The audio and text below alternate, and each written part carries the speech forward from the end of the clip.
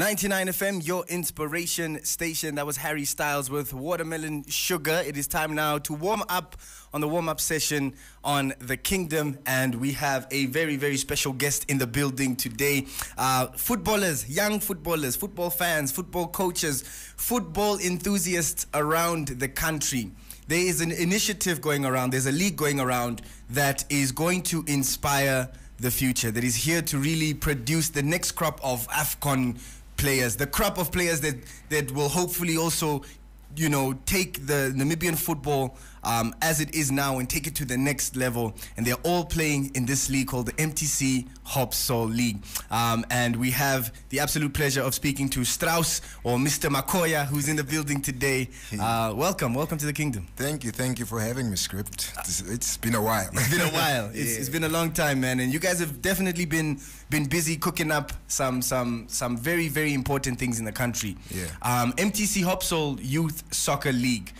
Just tell us about how the concept for this league was born.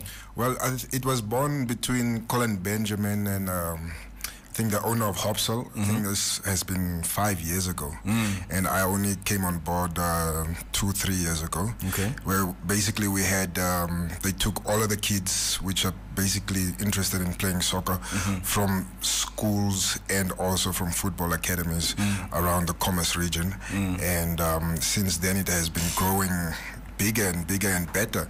I think it has over 1,600 players registered, over 70 teams playing from under 9 age groups till under 19. So it's amazing what these guys have been able to accomplish in such a short period of time, and a well-run football league, if I might say. Yeah, yeah, no, it's especially in a time where football is quite controversial. To see something, to see some stability is a very nice thing to see, man.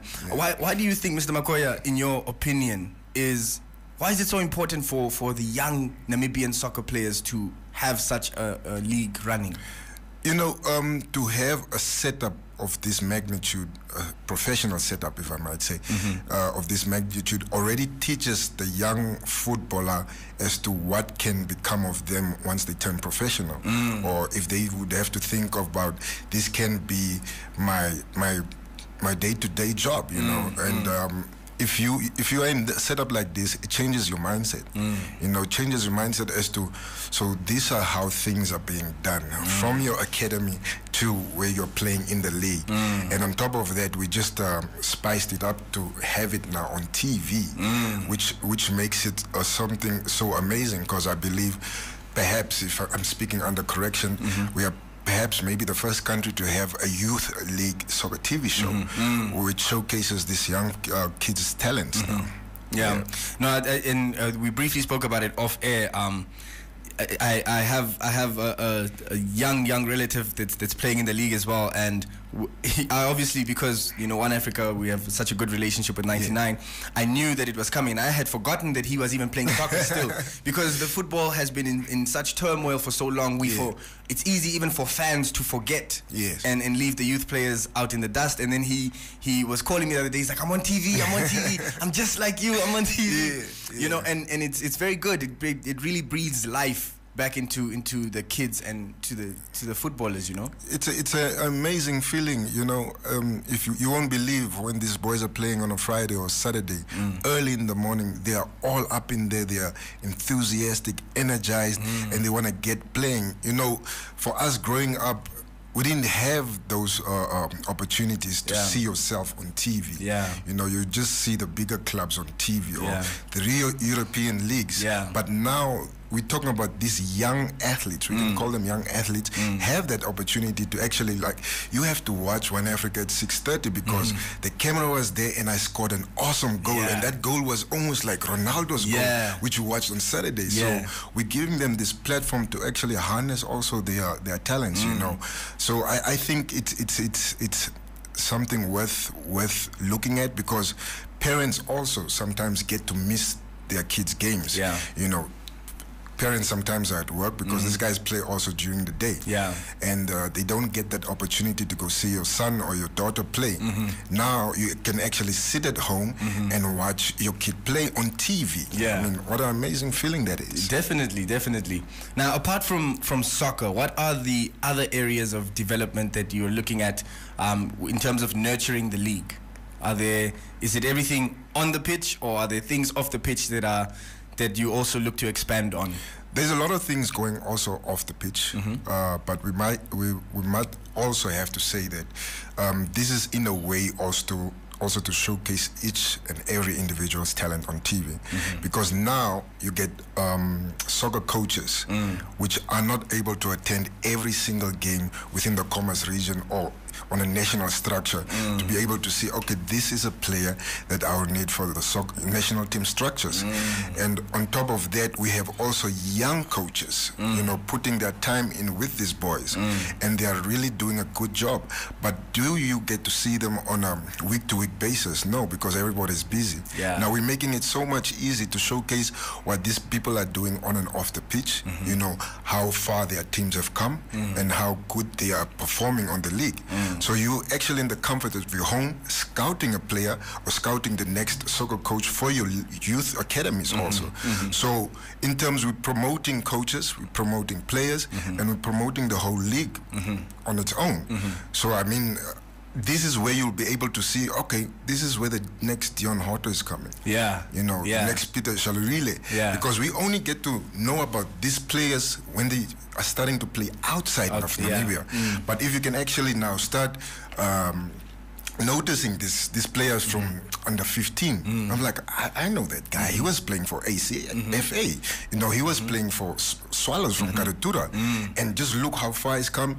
Now he's playing in the South African Premier League. Yeah. Or maybe he's become now the next Ryan Nyambe. Yeah. Because we didn't know about these players while they were locally here. Yeah. You know, True. so there was no light shine upon them. Yeah. So this is what we are trying to do, trying to make things easier, because now you literally just go onto YouTube and say, I played this game when, and if there's a coach outside willing to check out my stats or how I play, go on YouTube, search me, and Content boom, is there. Content is there. Something which we never used to have. Yeah. Especially for young soccer players like this. Now, it's the Commerce region right now. Are we looking at countrywide very soon? Are we looking at men's rather moving the football as well, not just from academy level to professional levels? And are we looking at MTC HopSol, you know, on a larger scale? What's the 5-year, 10-year plan? Well, the expansion is definitely there. Most of the teams, especially when you come to the under-19 structure, that is when it stops actually for you to participate within the youth level. So once you graduate, or once that team graduates, they can also start participating in the second division. You know, this is where they can compete now against the bigger and bigger teams in the country. Yeah. So definitely that is there. And also I think on a yearly basis we take most of the strongest players to also compete with other players around the country to just expose them a little bit. And sometimes they also get to travel outside to SA to go compete with the other teams. So in terms of exposure, development, that is what we're actually looking at. So there's a lot going on, and we believe that if we keep on producing this type of local content, especially for the youth, I think it can go very, very it can go further. Now I remember watching the future champions, the HopSol team that went there, went to go compete in Swaco. They played Spartak Moscow, they played a lot of teams. So definitely exposing the young players to football on a professional level will have Dion Hotto, Ryan Nyambe effects. Exactly. Quick fire questions, Mr. Makoya. Just first thing that comes to your mind. Okay. Would you rather have the ability to fly or the ability to be invisible? Invisible. Yeah, because when you fly, you can fall from the sky. 100%. Time or money? Money. Money. If you could be stuck in an elevator with 20 minutes and pick the brain of anyone, dead or alive, who would it be? Wow. Tough. That's a tough one. Dead or alive? Barack Obama. Okay. Yeah. Okay. All right. And lastly, when does the league play on One Africa TV? Where can we catch the MTC HopSol Youth Soccer League? Every Wednesday, especially tonight, it's 18:30.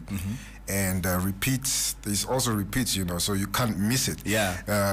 Wednesdays 18:30, Saturdays 7:30 a.m. Okay. and Sundays at 1400 hours. Okay. So you have 3 repeats in the week. Yeah. That you don't have that. You can't say that I missed the show. No, you don't have that excuse anymore. It's there because it's there, and it's actually there just for you to broaden your vision or your horizon as to what is happening within your child's life also now. 100%, man. Thank you so much. It's Strauss, but you can call him Mr. Makoya. The real ones know. Yeah. We appreciate you for coming through, man, and we appreciate everything that you guys are doing with the HopSol League. And yeah, man, we're gonna catch up very, very, very soon. And 6:30 today, you can watch the MTC HopSol Soccer League and watch the next Dion Hotto. The next Dion Hotto, the Rhine Yambas are actually getting groomed as we speak, and might I say it's the best soccer TV show on air right now. On the planet. Imagine. On the planet, man. Thank you so much. It's the warm-up session. Make sure you catch the football. Please, me personally, as a former youth player that maybe didn't have these facilities, these are the things that really excite me. So I'm going to be tuning in, and I hope you do the same as well. Up next, we're going to get into local, because local is mostoch lekker. Gaza with Brandewyn up next on your Inspiration Station.